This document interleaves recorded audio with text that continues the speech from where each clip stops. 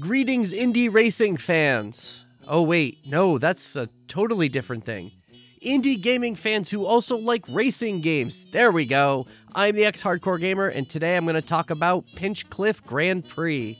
For those of you that may be confused, yes, there is an alternate title that is more traditional in the original Norwegian language, but I'm going to stick with the English language version just because it's going to make things a lot easier, and I don't want to butcher a name. So I'm going to go out on a limb here and think that you watching the video at home right now are going to be like myself and have never heard of the movie that this game is based on, especially if you're from the United States. Things may be a bit different though if you are from Europe, because this is the highest grossing movie to ever come out of Norway, and it came out all the way back in 1975. There is an English dub that was created in the United Kingdom, so I feel like that may be a big market there as well. It used stop-motion animation that's very similar to the Rankin and Bass Christmas specials that we get here in the United States, and the plot itself is more similar to the Wacky Races series that you may remember with Dick Dastardly and Penelope Pitstop. And the similarities don't end there, as in 2000 there was a Dreamcast game released for Wacky Races, and also a Pinchcliffe Grand Prix game on PC, of which this is an updated version of. So based on the name, and looking at it initially, you may think that this is going to be a racing game like Mario Kart or any other cartoon mascot-based racing game, but you'd actually be wrong, as there's a lot more to it than that. While you can start off by playing some practice and tutorial races, for the most part you're going to be playing the game's story mode, which has you play through and unlock various mini-games that need to be completed to be able to do some further racing. This is almost like being told that you need to complete multiple games of Mario Party before actually being able to play Mario Kart. Kinda strange, especially when you think about what this would have felt like back all the way in 2000.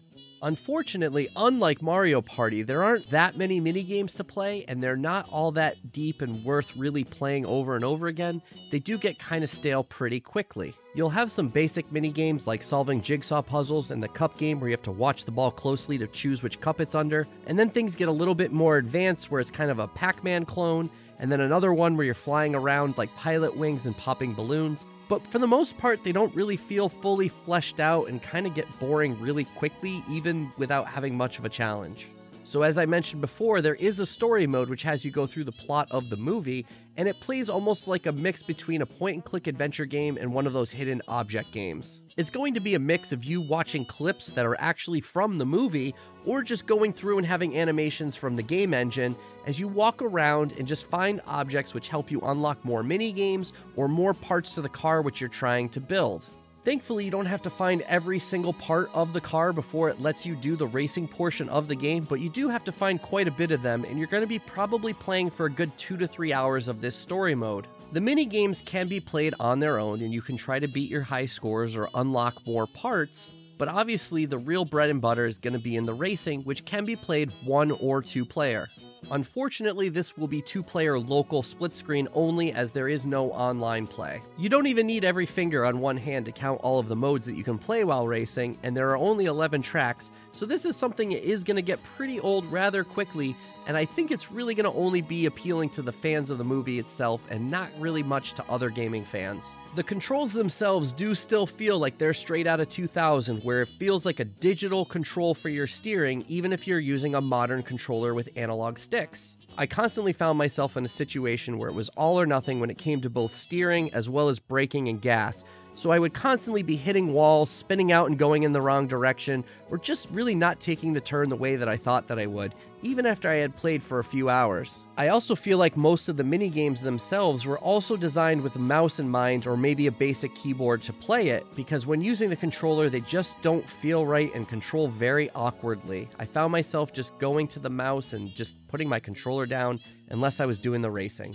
So yes, the graphics have been improved since the original 2000 release, but do not expect too much of a makeover in that department. The character models are all very basic, and while they do try to match the style of the movie as best they can, there's not a whole lot of detail to them, and even in 2000 I don't think it would have been that great. Here in 2021 it really just falls flat. The tracks themselves have a very low polygon look to them, and even crowds will not even animate, they're just flat backgrounds. It does, though, have some more modern updates, such as being able to play in higher resolutions and higher frame rates, so I do have to give it that.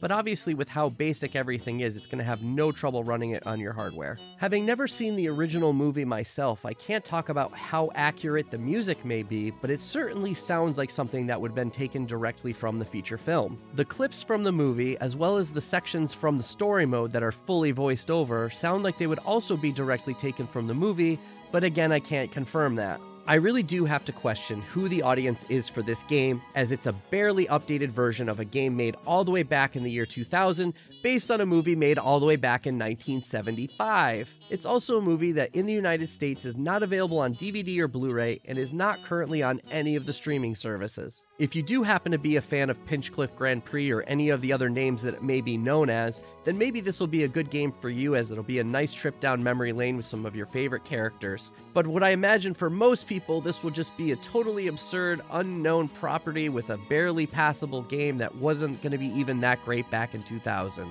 I would find this game hard to recommend at any price, but the fact that they're also looking to charge $35 makes it even harder to recommend, and really has to be for diehards only.